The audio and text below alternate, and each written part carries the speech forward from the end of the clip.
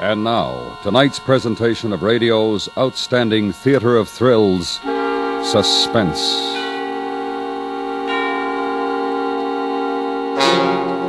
Tonight, we bring you a story of a pet cat and the fear it carried with it. We call it Black Death. So now, starring Mr. Edgar Barrier, here is tonight's suspense play, Black Death.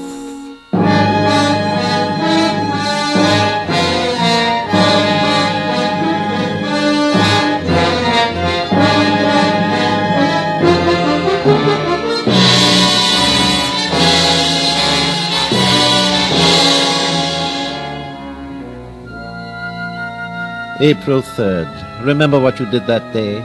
It was a Saturday, so maybe you weren't working. The air held that first promise of spring, so you probably felt the urge to go outside, maybe to the park. If you did, chances are you brushed against death. Black, unpredictable, anonymous death. Listen.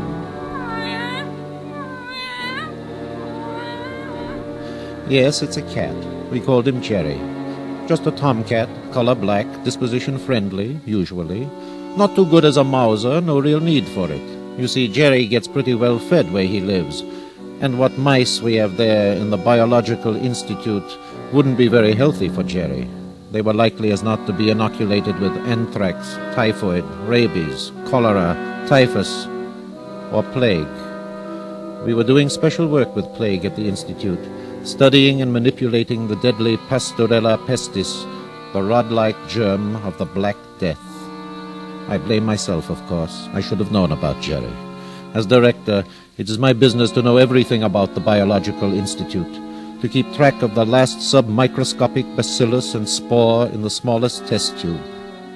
But that morning, I didn't know about Jerry.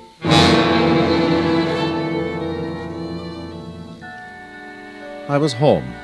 I had just finished breakfast, and Patty, as usual, was flitting about me. Posy, a pocket full of posy, ashes, ashes, we all fall down. Where did you learn that song, Patty? It's a game. The kids in the park play it. Why, Daddy? I didn't answer her. How could I tell Patty the harmless nursery rhyme had its horrible origin among the victims of the Great Plague of London? In their desperation, they hoped the smell of flowers might ward off the deadly miasma. A pocket full of It didn't help, of course. Posy or no, they coughed their lives away. ashes, we all fall down. And they did fall down by the uncounted thousands, never to rise again. Don't forget, Daddy, you promised. Promised? What did I promise now? to take me with you to the office. You remember? I said if it was all right with Mother. Oh, I asked Mama, and first she said no, 'cause she always worries about the germs. Then I told her you said the Institute is the safest place in town, 'cause every germ is under a lock and a key. So she said all right. All right, you little minx, you win. Oh, goody, now I'll get to play with Jerry. I'll get it, dear. Hello? Dr. Gebhardt. Oh, hello, Dr. Mac. Gebhardt. Dr. Gebhardt, I think I've got it. Got it? What's the matter, Mac? Plague. No, that's impossible. All the symptoms. There's a leak somewhere. Hurry, Doctor. I'll be right down. I'm all ready, Daddy. Not today, Patty. But, Daddy... Not today, I said. I'm sorry. But you promised, Daddy, and I wanted to play with Jerry.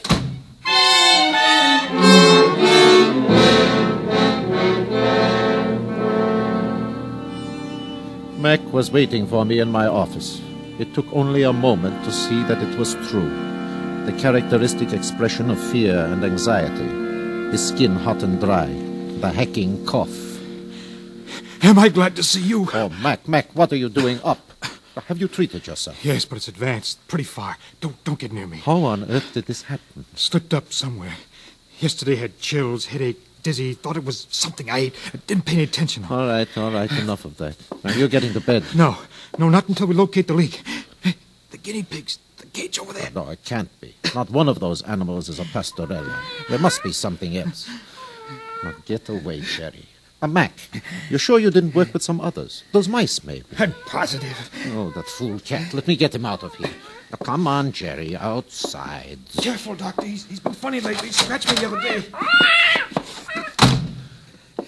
What did you say, Mac? I said, Jerry, Jerry scratched me, Doctor. That's what...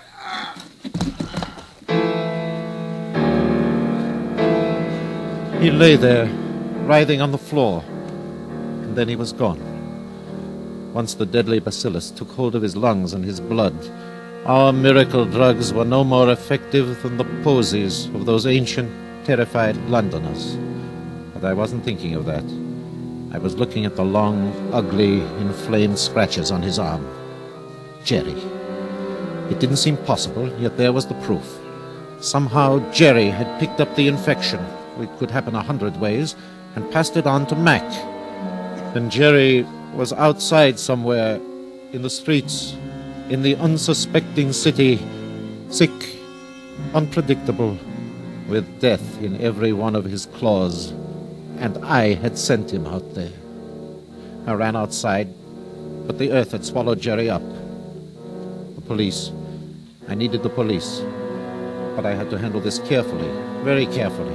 If it got out, if all these people learned of the black killer stalking among them, there would be panic. No, they mustn't know. I had to see the chief of police, immediately. I'm sorry, mister, but the chief's a busy man. You tell me who you are and what's your business. All I am asking is to open that door, get the chief on the phone, anything. This is absolutely vital, I tell you. The whole city. Yeah, I understand. Chief Williams. Now, look, you don't want to get into trouble. Hey, Chubby, what goes on here? There's no story in this for you, Ryan. Just a nut thinks he's going to see the chief. I've got to see. Hey, hold it. Wait a minute. I've covered some of your lectures. You're Dr. Gebhardt, you know me. Tell him. He works at the Biological Institute, Chubby. Got a story for me, Doctor? Something hot, maybe? I've got to see the chief. Can you make this man understand? Yeah, sure. Let him in, Chubby. He's all right. I'll vouch for him. You'll vouch for him. That's a laugh. If I let him in there, it's my job. If you don't let him in, it's your job, brother. Yes. There's a Dr. Gebhardt to see you. Says it's urgent. Gebhardt? All right, send him in. Yes, sir. That door right there, Doctor.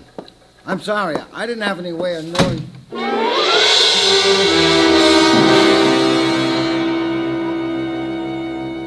I tell you, Chief, that cat has got to be found, even if it takes every man in the department to do it. Well, that's just fine, Doctor. Have you any idea just how many black cats of that description are at large in a city of this size? It doesn't make any difference. We were working with plague bacillus in its purest form at the Institute. That cat is capable of infecting any human, any animal he scratches. Doctor, are you sure of this? My assistant just died. That's how sure. All right. Emergency alarm, disaster level. All leaves canceled. Alert every available man for orders. Transmit to fire department, highway patrol, county sheriff's office, state and federal agencies. All ready, sir. Apprehend black cat, male. Answers to name of Jerry.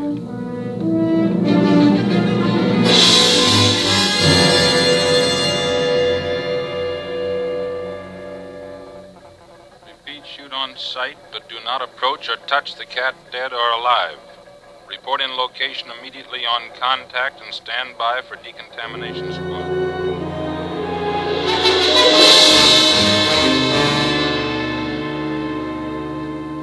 Then we'll requisition all available streptomycin, sulfadiazine, penicillin. Alert medical staffs of all city hospitals to prepare for treatment of the plague. No, don't say that. What?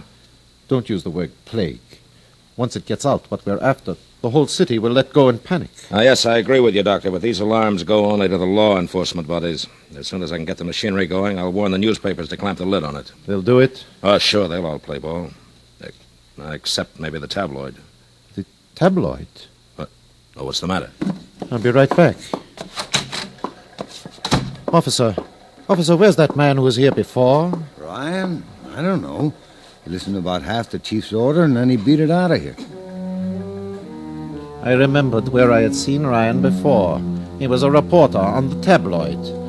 A year ago, he broke an off-the-record statement of mine, caused no end of trouble. He had recognized me just now. Yet he had heard enough of the chief's orders to put two and two together. I had to catch him before... There was a bank of phone booths ahead. I scanned the glass doors until I saw his form hunched inside. It's the plague. A cat's got it. Of course I'm sure. I even know the cat. I've seen him in the Institute. A black top... Oh, hello, Dr. Gebhardt. Hey, hold it, Bill. Here's Dr. Gebhardt. Maybe he'll give us a direct statement. How about it, Doctor? What's the latest on the plague The situation? latest is you're going to kill that story and kill it quick. Why? It's true, isn't it? Look, you can't let this out. Do you realize what it means if that news breaks on this city? The hospitals will be swamped with panic-stricken people. There won't be men or equipment or time to take care of the real victims. What an angle. Hey, Bill, get this. Stake out photographers in all the hospitals and watch for the fireworks. Oh, wait, you've got to call this off. Read it in your daily tabloid, Doctor. Plague strikes city. You dirty... Go ahead, hit me. The tab gives us a bonus if we're socked in the line of duty. You...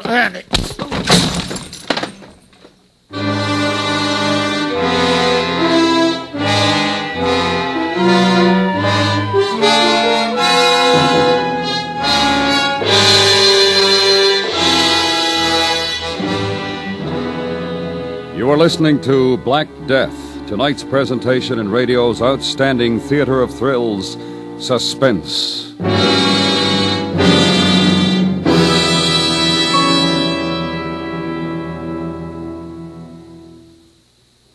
Tomorrow evening, exclusive on CBS Radio for the 9th straight year, hear the Hambletonian, the greatest event in the world of harness racing.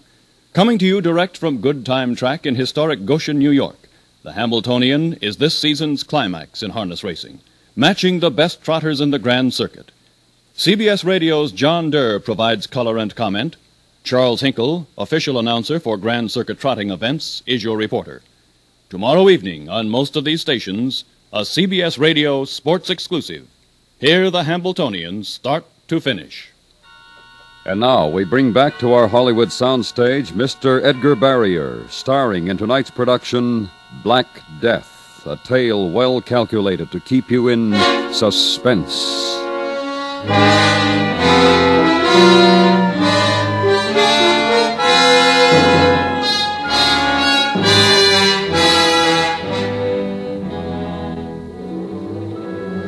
5 minutes after the tabloid hit the streets, the lines were jammed with frightened calls from anybody who had ever seen or imagined a black cat. And we had to investigate them all. There was no way around that. Let me through, please. Now, officer, where is the cat? This way, Doctor. There he is. I've got him cornered in that areaway. Couldn't reach him to shoot. Watch your step, Doctor. He's mean. Oh, don't worry. I'm not going any closer without my mask and gloves. All right, officer. Keep your gun ready. Yes, sir.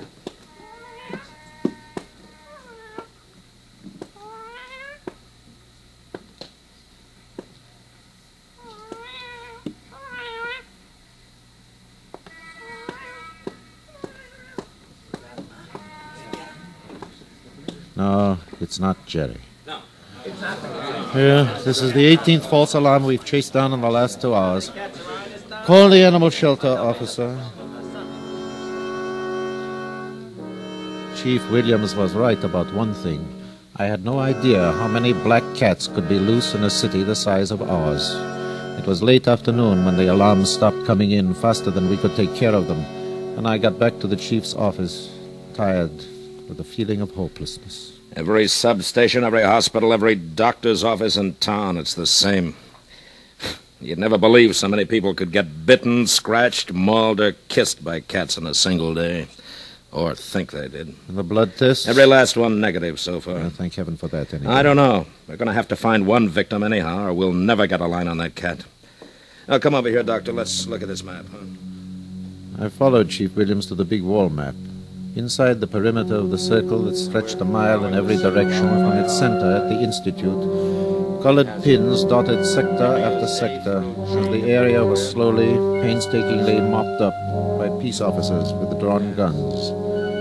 It was like war. It was war. War without quarter against a single enemy more dangerous than a battalion of soldiers. Slowly, the cordon narrowing in around Jerry, compressing him into a smaller and smaller space. Chief, Yes. Dr. Gebhardt's wife is calling again. Oh? Oh, yes, Doctor. I'm sorry. She's been trying to get you all day. Here, you can take the call here. Oh, thanks. Hello, Dolly. Yes, I know. No, we haven't caught him yet, but don't worry about it. What? Oh? Good. Switch all the men you can to the park. That's right. Well, I suppose she's safe enough there, You darling, don't want but him to slip through again. and you'd take better no get her chances. inside. Shoot Don't all take animals any outside. chances. Dr. Gebhardt. Oh, yes? I've got to go now, Ella. Yes, of course, I'll be careful. Dr. Gebhardt. You watch out for Patty. Goodbye. Yes, Chief. What It's a is break, it? Doctor. Your cat's pinned down. We'll get him now. Oh, thank heaven. Where? In Washington Park. Where? I've thrown an airtight cordon around the park and given shooting orders. It's only a matter of time now. Washington Park? Are you sure? Yes, we got a positive blood test. A woman was picnicking in the park. She petted and fed your cat, and he scratched her. The blood test was... What's the matter, Doctor? Well, Patty, my little girl, is in Washington Park. What? Yes, she's been playing there all afternoon. My wife just told me.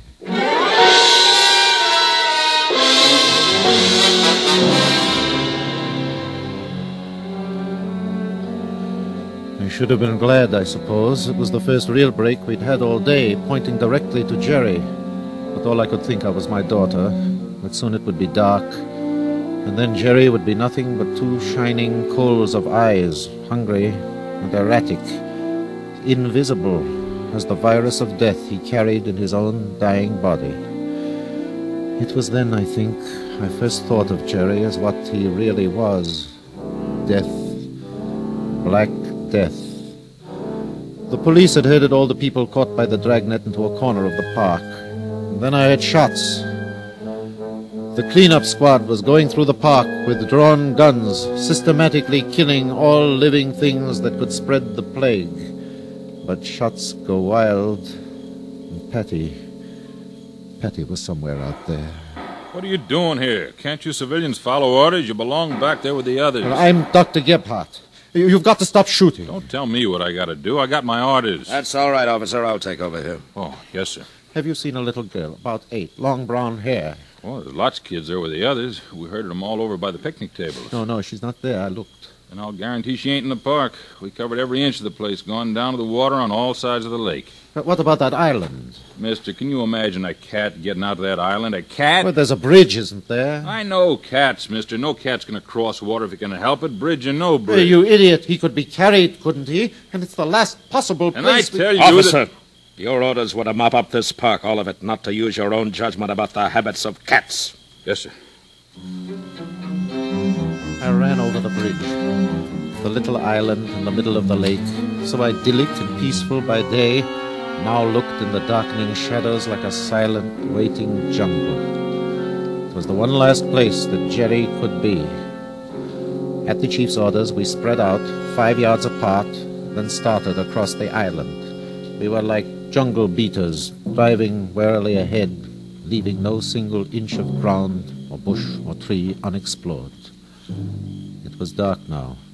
I could not see the others.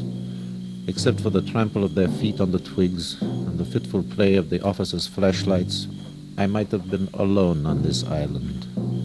Alone with death. In the windows of the tall apartments surrounding the park, lights went on and off in a haphazard pattern. One of those lights should have been my own. Only I knew my wife was pressed anxiously against the police cordon that kept her out of the park. And Patty, my own little girl... Oh, you bad man! You tried to kill my kitty! Patty! You tried to kill my kitty! Patty! Patty! What happened? Did you get him? Chief, I saw the eyes shining in the dark. I didn't know there was a kid Patty! there. Patty, are you hurt? Where is she? Where did you see the cat? In there, down under them bushes. I followed the beam of the officer's flash. Patty had crawled deep inside a natural tunnel under the thick twining cypress. I saw her tear-stained face, frightened, and then 2 coals of fire glared at me from the shadow. In her arms. It takes a notion to scratch her. Patty, let the kitty go. No, go away! I can make him out better now, Chief. I think I can hit that cat. Put it away, Blanchard. Yes, sir, Chief, only it... Give me your flashlight, officer. I'm going in there. I raised my mask, dropped to my knees, and started into the opening between the close-set hedges. But I got no further than the opening. No! Go away! Go away! Patty, Go away! Patty, darling, It's Daddy. It's me, darling. No, you're not my daddy. You're a bad man. You're gonna hurt me. Go away. What's got into her? It's your mask, Gebhardt. That's what's scaring her. Oh, of course. That's what it is.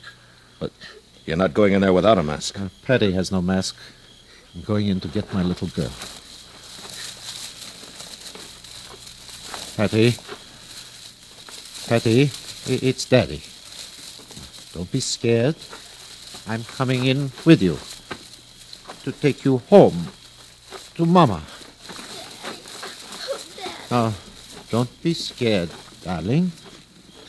I'm not scared, Daddy. Jerry's here. Yes.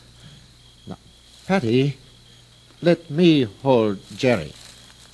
You won't take him away from me? Now, don't squeeze him. He'll scratch. He hasn't scratched you, has he, darling? Oh, no, Daddy. Jerry wouldn't do that. He's my friend. Yes, of course he is, baby. But Jerry is sick. He's very sick. You'd better let me hold him. You make people well, don't you, Daddy? You're a doctor. That's right, darling. I make people well. Here, then, Daddy. You take Jerry and make him well. He was in my arms.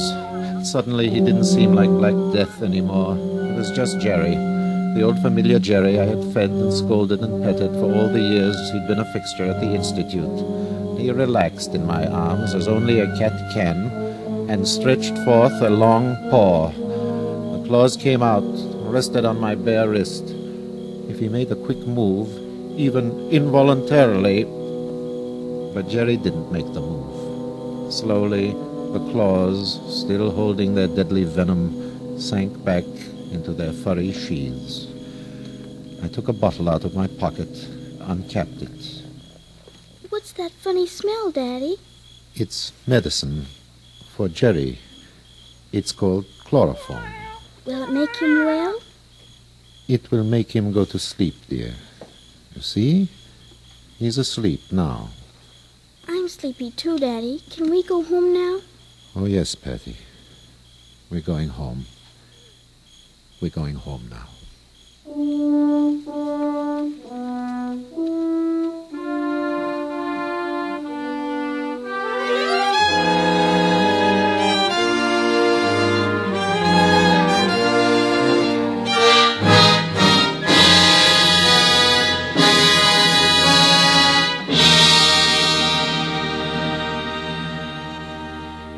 Suspense, in which Mr. Edgar Barrier starred in tonight's presentation of Black Death.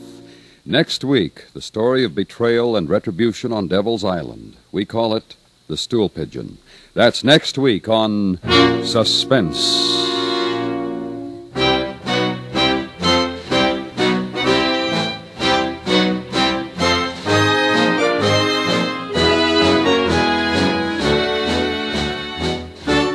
Suspense is produced and directed by Anthony Ellis. Tonight's script was written by Lawrence Goldman. The music was composed by René Garrigan and conducted by Wilbur Hatch. Featured in the cast were William Conrad, Mary McGovern, Gil Fry, Jack Edwards, Jim Musser, Joe Cranston, and Barney Phillips.